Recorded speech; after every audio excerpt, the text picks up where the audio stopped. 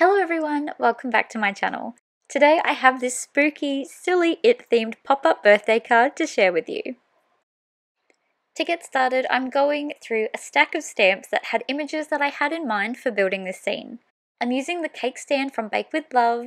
I love turning this into a little side table. Next, a cat, because I like cats and I thought a sleeping kitty would be very cute for this scene. I'm using a few stamps from my screen time stamp set, both of the people, the TV or monitor, snacks, and the cables. At first, I couldn't pick a desk to use and turn into my TV unit. I ended up picking the stamp from Virtual Friends.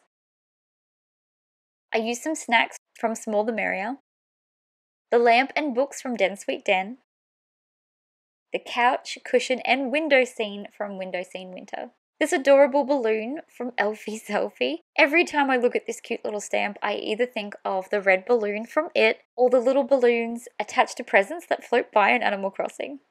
Once I'd picked my stamps, I then stamped them out. I don't really show it in my videos anymore, but I do still typically stamp all of my images twice to ensure nice thick, bold, and dark lines, which makes it nice and easy to colour in. I'm currently using Memento black ink and it has been magical. Colouring in today, I'm obviously using a very limited colour scheme. Monochromatic cards used to really scare me almost as much as this movie did, but I've had a little practice now and I think I'm getting the hang of it.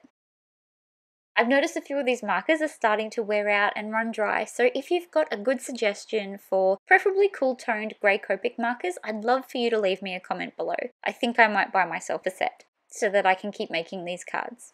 Making this scene was a lot of fun. In all honesty, it's one of those card ideas that just popped into my head and I couldn't focus on anything else until it was out of my head and in my hands. I'm not even a horror movie fan. I used to be a long time ago. I'm not sure what changed, if it's just age or since I've had kids, but it was like a switch flipped and I just can't enjoy them anymore like I used to. I have seen the two recently made It movies though. My poor husband quite likes horror movies, but it really takes me a lot of working myself up to being able to sit through them. I think he's been waiting over a year now for me to agree to watch the sequel to A Quiet Place. I'll get there eventually, but the first one really creeped me out. I remember when we were watching the new It movies and we were like 10 minutes into it and I turned to hubby and said, weren't the originals made in like the 80s or 90s? Surely this will be just as cringy. Nope. All of my nope. Those words had barely left my mouth before something horrific happened in the movie and I was so done. Like 10 minutes in, I think I hid behind a cushion for a good chunk of this movie, much like the little character in this scene will be doing. Great story though, I'll give Stephen King that, such a fantastic, creepy and imaginative storyteller, but gosh his works, they just give me the jeebs. So let me know in the comments what's your favourite horror movie, if you can stand them, or what was the last horror movie you saw that made you call it quits on the scary stuff. I didn't want to make this card too scary. I don't have anyone to give it to yet and it's going to be sitting in my house, so I really don't want to be stumbling across nightmare fuel in my sweet little craft space. But I thought the little red balloon was just enough. If you've seen the movies or if you haven't and are familiar with them, seeing that little red balloon just kind of lets you know that big, terrible things are going to happen. It's just that ominous horror movie sign, so I thought that was enough.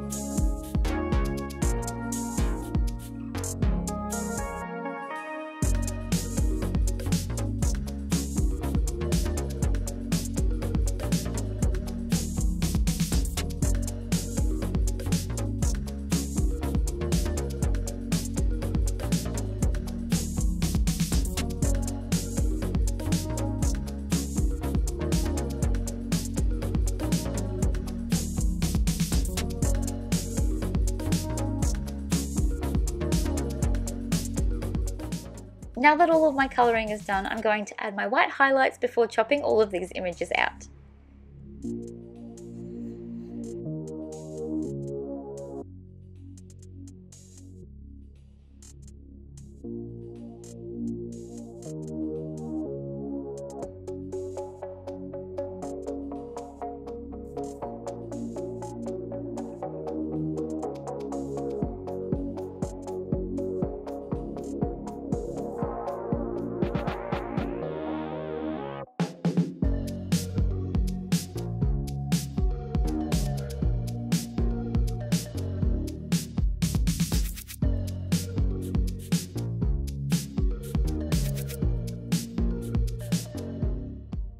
I've chopped out so much from plain black cardstock today.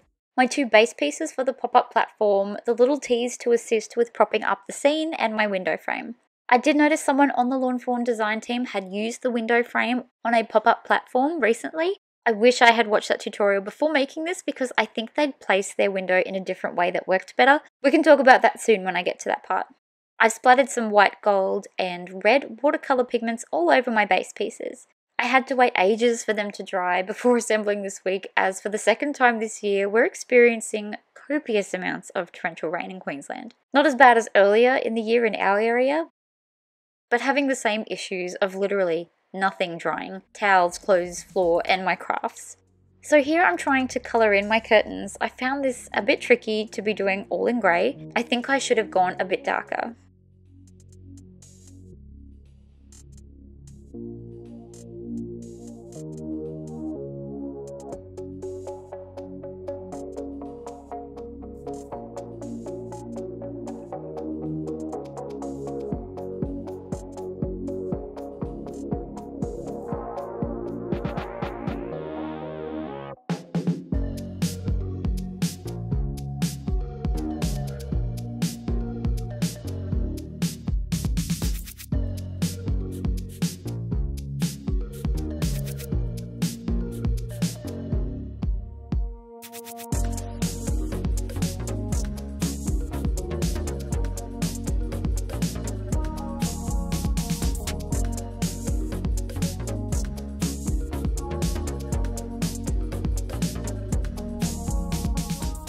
Here I am quickly assembling the base. I feel like these are pretty straightforward at this point.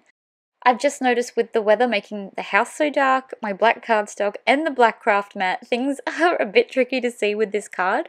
Or maybe I'm just going for that extra spooky feel.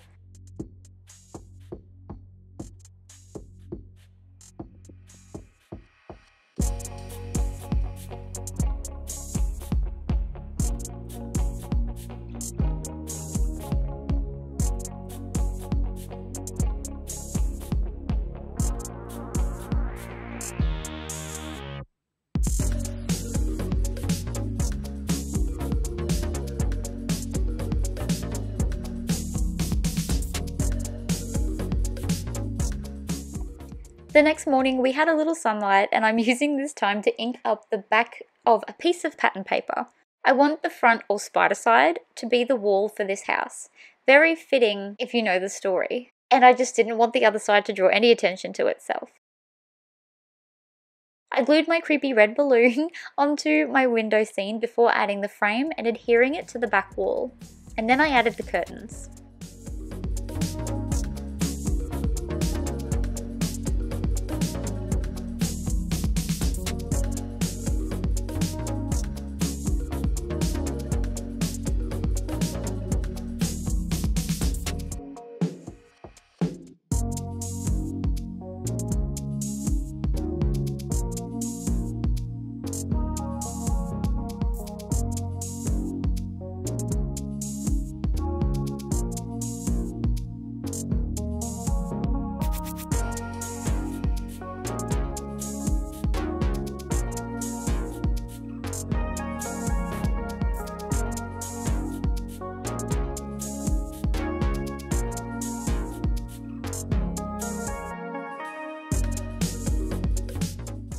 I knew with the size of the window that I was going to have to score the window so that this back piece could still bend and fit into place along the back of the pop-up scene. I think in that lawn fawn tutorial I mentioned they had propped the window up on one of the T's rather than sticking it onto the very back. I could have made that work and saved myself some stress if I had watched that tutorial. Now it's time for me to start assembling all the pieces for my scene. I prefer to assemble them flat and allow them to dry before propping them up on the T's so that they're adhered well and they don't slip.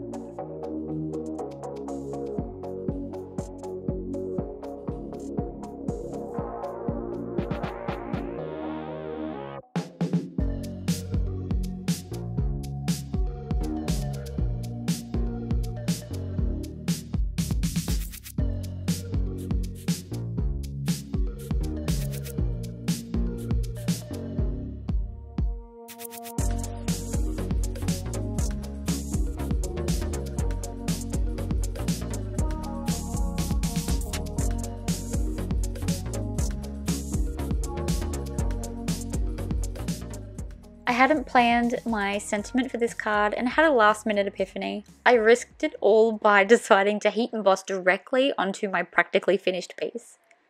I thought worst case I can add some cardstock over the top, but it all turned out okay.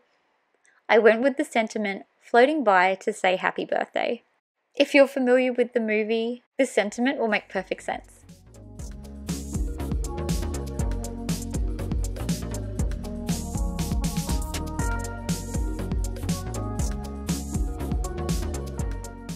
And with that, my spooky it-themed card is complete.